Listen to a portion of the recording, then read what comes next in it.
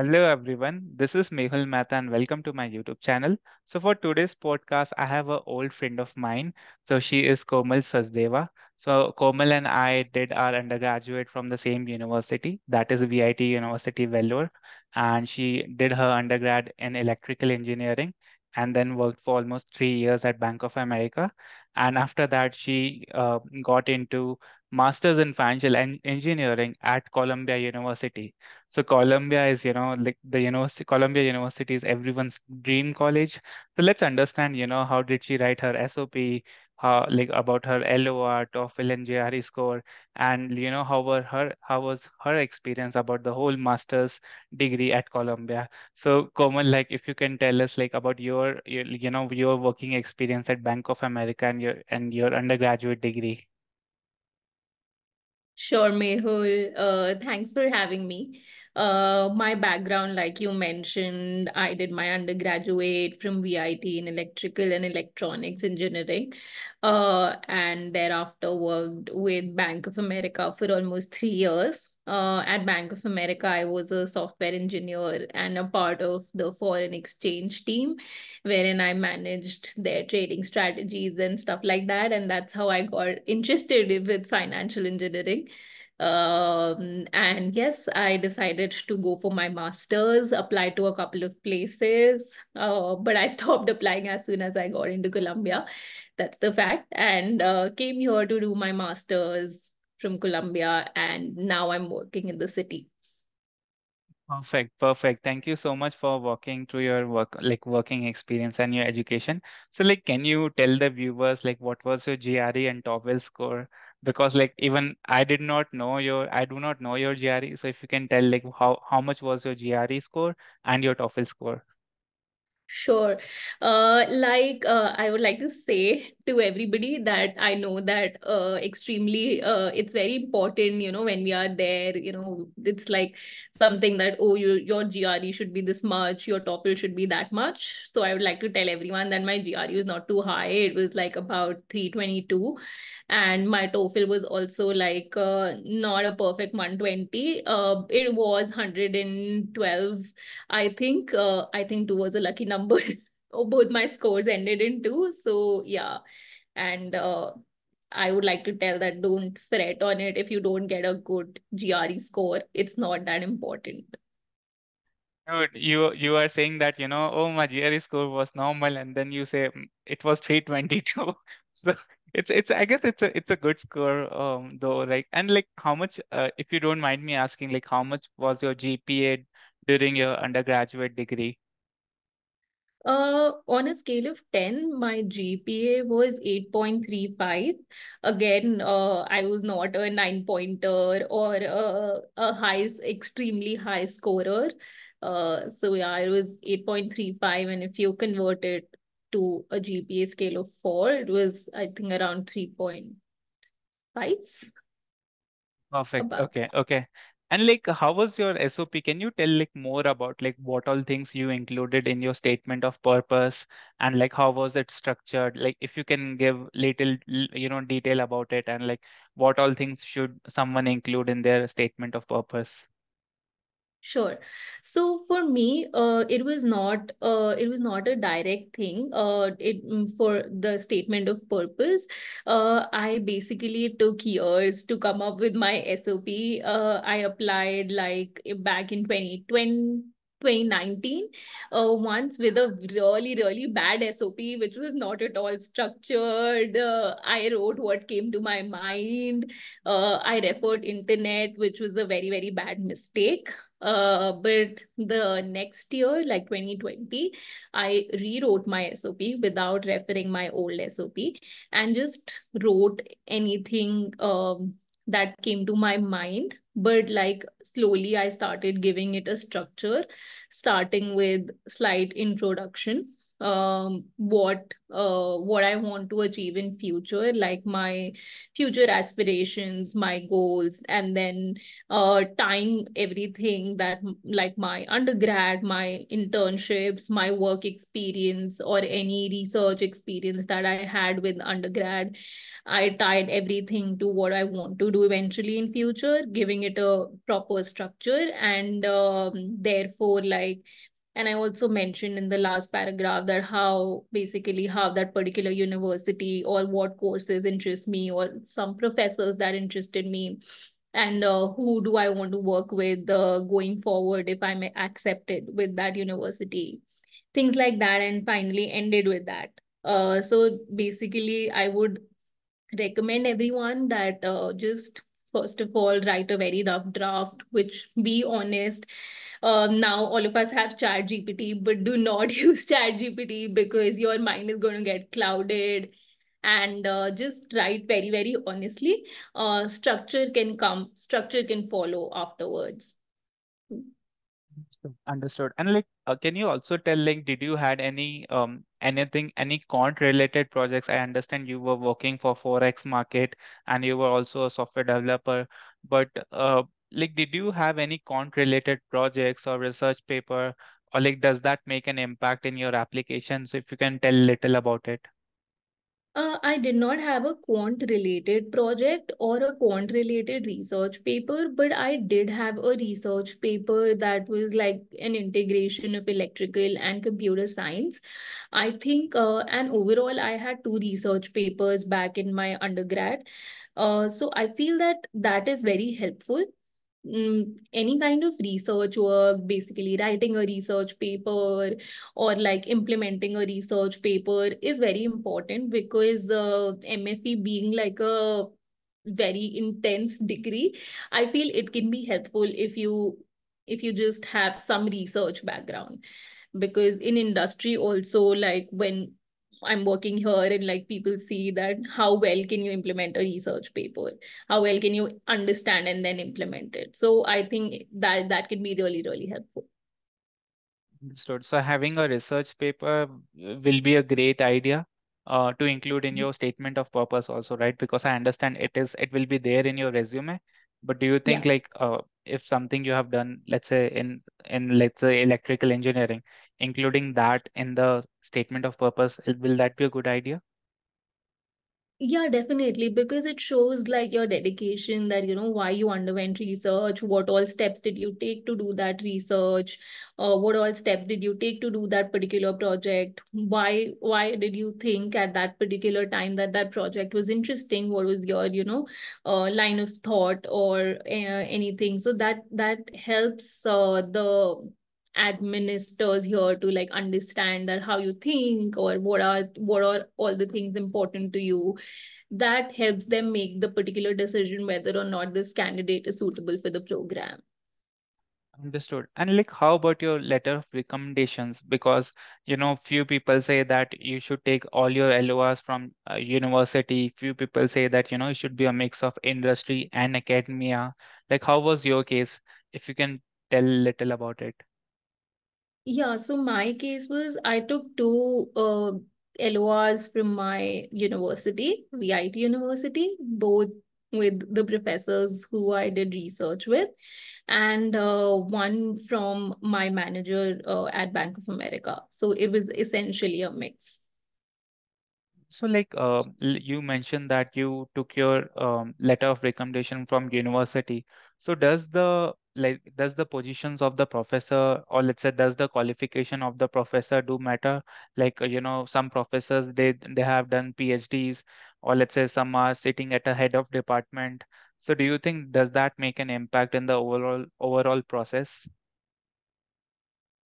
I don't think so, because as long as basically the I think the letter of recommendation only tells how, like, it basically brings out all the qualities, and I don't think the the level of professor or like anything, the basically the post on which the professor is matters that much.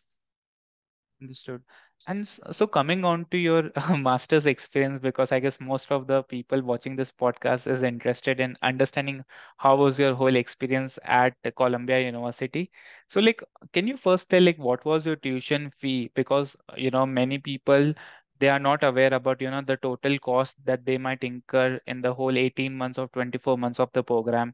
So if you first can tell like how long was your program, and like and second is how much is your tuition fee? Okay, so my program was 18 months and my tuition fee that was mentioned on I-20 was $88,000.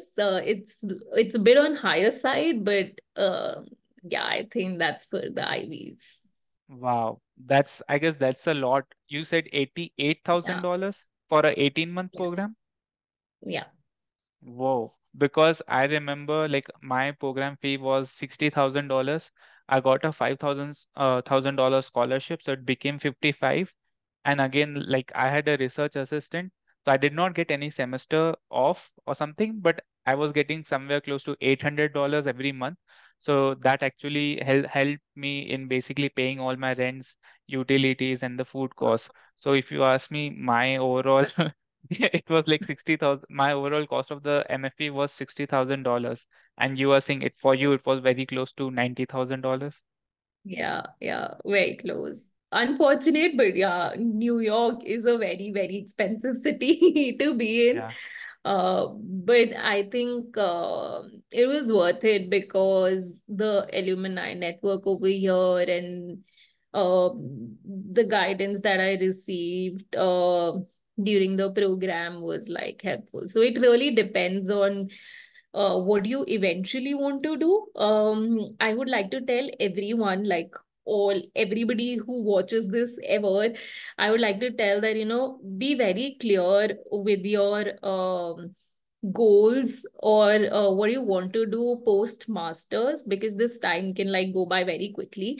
And if you're not sure or if you're not clear with what you want to do, just hold back and think on it. And like you should be basically clear with what your objectives are, where you want to go, what is it that you're trying to achieve by doing masters. So if you're clear with that, I think then it's worth it. Understood. Yeah, I mean, putting in that much amount of money, I feel like Yeah. someone who has like a clear vision of why to come to US to pursue this masters, like I guess that would be a great idea, because I've seen like um a couple of folks going back to India because they did not get a job, and the only reason was they did not understand the whole curriculum wisely. So yeah, that's like a tough choice to make. So like Komal, if you can tell about, what all subjects you studied during your master's degree. Yeah. So I studied optimization, C++, stochastics in like two parts. Stochastics was by far the most difficult, but a bit on like foundations of financial engineering, Monte Carlo simulations, statistics, fundamental analysis, machine learning. Everything was touched, and yeah, if you are like again, one more thing that I would like to say is for anybody pursuing financial engineering, like do your homework well before coming here. And like, why do you say that? Because when you say like do your homework well, is it like because it is so difficult and it is so challenging? Are you saying because of that, or like is there any other reason? It's like just overall, like for me, the coursework was like really intense, and basically, you don't get enough time to like learn everything in depth. And everything is like just barely touched because of the time limitations. And like, of course, like each semester is just 12 weeks, and 12 weeks are not enough to understand a concept. Of course, the concepts are like naturally on the difficult side or on a harder side if you've not done it in your undergrad and something like that, so it does not like really click. For that you need to spend time on it, and there's not enough time.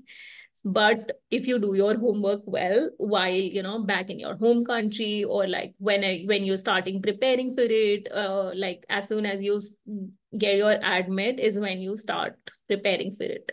Anything basically, internships, coursework, everything should be well planned before you enter US. Ye- And like, because one more thing which I wanted to ask is, as soon as you come in the fall term, that is like, so for viewers who do not understand fall term, I mean like in the month of August, most of these master's program starts, and like as Yeah. soon as you have to come, you have to apply for internships.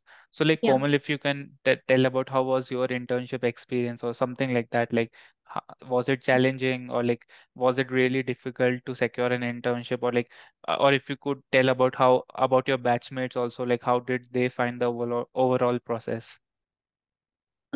Yeah, so finding an internship and a job is really challenging here in US, especially given that we have campus placements back in India.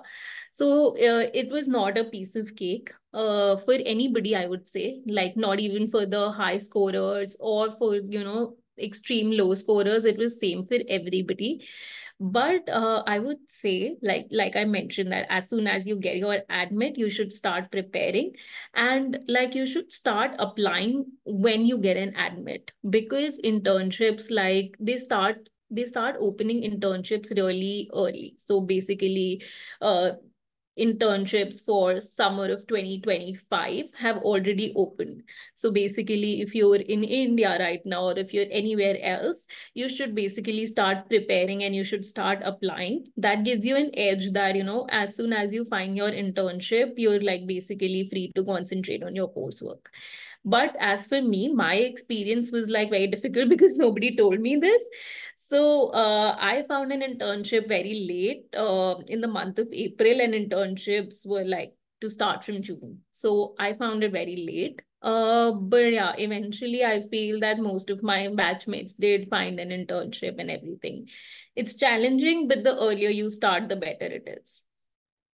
Understood. So, okay, and like, what do you think is the placement scenario? Oh, like once you, because like, everyone thinks of this, even both of us, we think about it, like we are putting in so much of, so much of money. People come in, they take education loans, and so like, what do you think about the placement scenarios? Because like paying $90,000, and like, what do you think? Is it? I mean, like how do you think, like, are the placement scenarios for different universities? Let's say someone, because Columbia is a tier 1 university, and if I see like North Carolina, or let's say any other tier 2 universities like Rutgers, or let's say Stony Brook, like what do you think, like, uh, does the placement really differs by a lot? Like, is it something like, if you enter into Columbia, you'll just, like, anything on that? No, it doesn't matter. It doesn't matter where you graduate from. Your placements do not depend on where you are graduating from. But uh, your internships or your job experiences depends on your skill set, on how you work. I know that, coming from a international country or coming from outside, everybody thinks that, it can be managed, like, deal with the problem as and when it comes. So it's a very hard reality that over here, no matter what university you're a part of, nobody helps. No matter how many career teams you have, it can be good. You can be lucky and you can find somebody good. And you cannot be that lucky and you can find a career committee which is not that helpful. For me, I found a career committee which was not that helpful. Uh, so it doesn't really matter. And as for a lot of my friends from like different universities, also I've heard the same experiences that nobody really helps. It all depends on you, how you approach, how actively you're applying, how actively you're preparing for it, and all that is what matters. University does not matter while securing a job or an internship.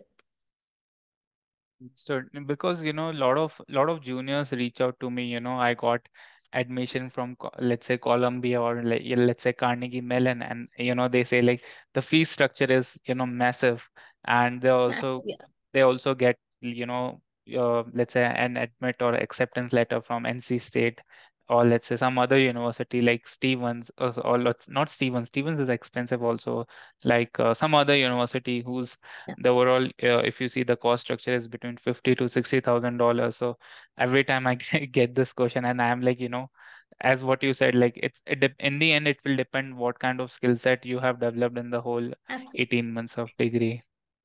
Yeah. And like even before that, like I would like even the final CTC you get or even your base pay does not depend on what university you're graduating from. It does not. So do not keep that in mind. Selecting a university should be purely based on what do you aim to achieve after your master's degree, A, B, what coursework aligns with what you want to achieve after your master's degree. So these 2 points, just that. I guess coursework, what you mentioned, like both the points are so important because I know, like I was looking at Georgia Tech, like the master's program at Georgia Tech, and in the very first semester they are taught Python, C++, MATLAB, and there's one more language, and I'm like four languages in the very first Yeah. semester, and someone coming from a, let's say, bachelor's, like a commerce background, who have never experienced programming. I mean, for him, it's so challenging, like understanding four different languages. So I feel like please do understand like what kind of curriculum all the universities offer, so that because you do not want to end up in a situation where the coursework is so intense and you as Yeah. a candidate are not able to cope up with the coursework. Yeah. Absolutely. Yeah. So like um so this question I really wanted to ask, and like this is for most of our juniors back in India. Like, is it worth coming to United States for pursuing masters in financial engineering? It really depends. So, basically, the coursework, what they're teaching over here is something that you can learn over there. There's no difference in the coursework, or there's no difference in what you're going to learn academically over here, or like, there are no new skills that you're going to develop here and which you cannot develop there. This is truth. But why people come over here is to network the mindset of people, how you talk, who you engage with on a regular basis. I feel the work is very different over here since I've also worked in India and I'm working over here. The work is very different. People talk differently, so it depends on what you want. Like I've been saying that, you should be very clear with what you want to achieve from a master's degree. So it really depends on what you want. Can answer this question if it's worth coming to US or no. If you just want to like learn things academically or like you want to gain knowledge, that you can very well do from India. But if you want to do networking, want to be here for work, or you plan to like work here for a couple of years, get that exposure and everything, then I think that it can be worth it. But it really depends on an individual, how or what he or she wants. And one more thing which I want to share with all of you is there's this university which is World Quant University, which offers a free master's degree in financial engineering. So I also went to their university, like I also went to the website and saw the module that they offer, and it is like phenomenal. What I have studied, or let's say what most of the universities, what they have in their curriculum is what that university teaches, and it is absolutely for free. So, I mean, if you just want to learn the knowledge and the skill set, you can pretty much sit in any country and learn it. But as Komal suggested, if you want to, experience the work culture, like how US is as a place, and because things are very different, as she said, like back in India and in United States, then yeah, I mean, it would be a great opportunity. So this comes like to an end of my, and this is like my last question to you, Komal. Like any advice for future quant aspirants? Anything we want to mention? Maybe it can be people who are looking to switch into quant finance, or let's say people who are planning to come to United States. I think during our conversation, I've given a lot of advices already. But one thing that I would like to say for somebody who's looking to switch in quant is read. There is a lot of material available on LinkedIn, through Mehul, through others. Like follow people, read on it. If you find that this is something that interests you, or this is something that you want to try out, do try it out.